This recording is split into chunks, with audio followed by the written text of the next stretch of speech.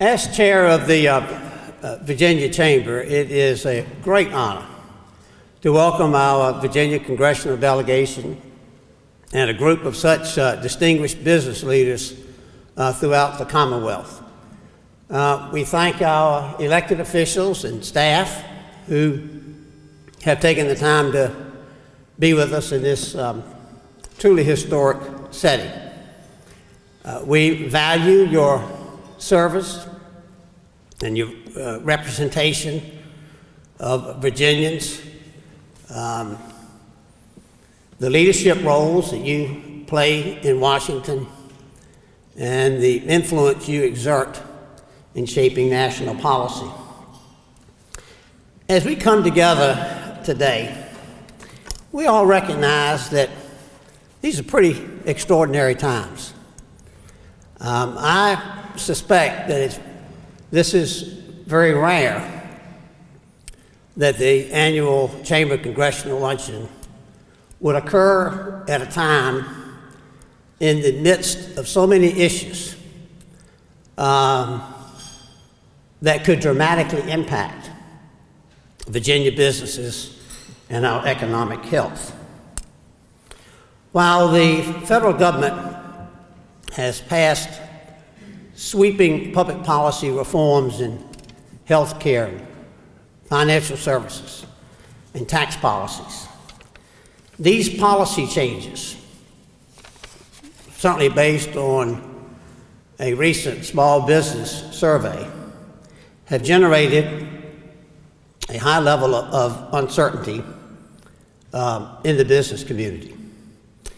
In addition, the debate and the circumstances about our federal budget and the effect that a $1.2 trillion budget reduction would have upon our defense industry and the technology community in Virginia have also generated a high level of apprehension with Virginia businesses. Unfortunately, as you know, the uncertainty with regard to government policies causes business to exercise more caution than usual, excuse me, with respect to their plans to expand and to grow. And that in turn, of course, stifles job creation and economic growth. Our message this year on behalf of the Virginia Chamber is a very simple one. We ask our congressional delegation to work across party lines, work together, and to work with the business community to address our nation's serious economic and financial challenges. We want the House and Senate members and their leadership that we are so proud to have among those leaders prominent Virginians that will forge compromises, that will result in long-term solutions for the good of our country. Compromise between political parties and collaboration between business and government have been hallmarked in Virginia for decades on the state and local level. We believe that applying that Virginia tradition is just another contribution that Virginia and its officials can offer the nation. In that spirit, I would like to offer just a few comments on issues that we think will help foster growth, innovation, productivity, and job creation in Virginia and elsewhere. First, health care. Rising health care rising healthcare costs are certainly one of the biggest challenges businesses in Virginia and elsewhere face.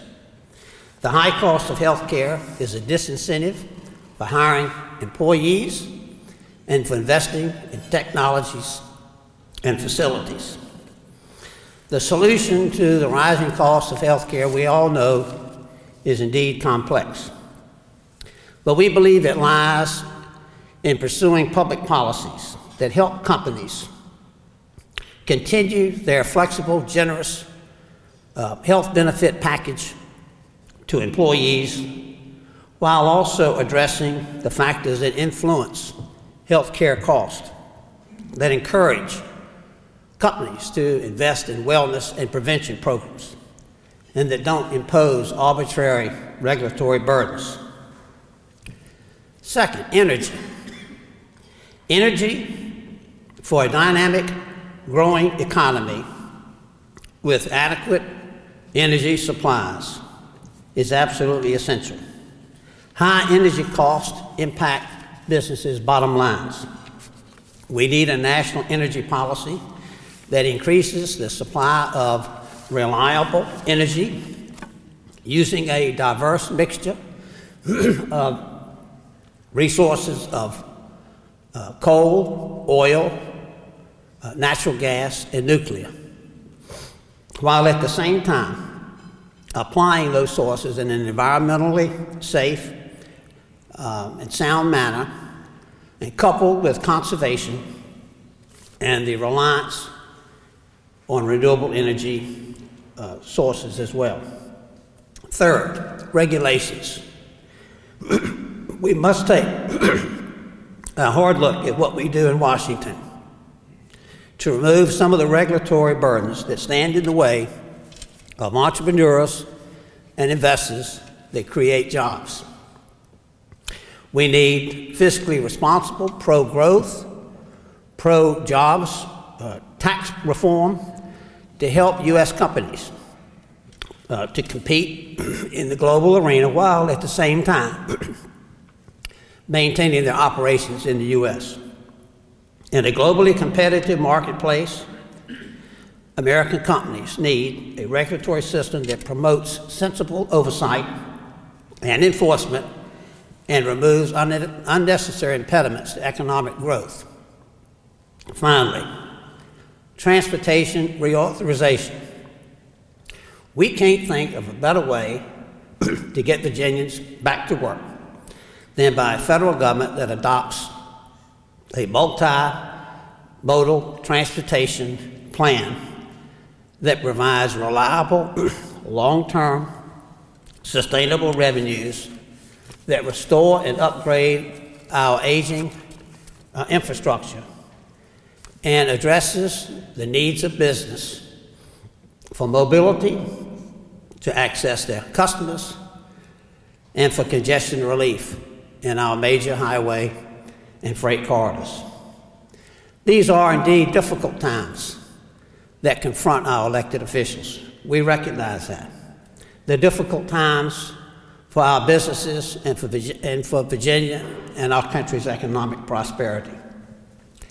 For that reason, we look to you, our elected officials, to come together, work together, House and Senate, and to collaborate in that traditional way with business so that we can achieve the economic prosperity and that our economy can once again thrive.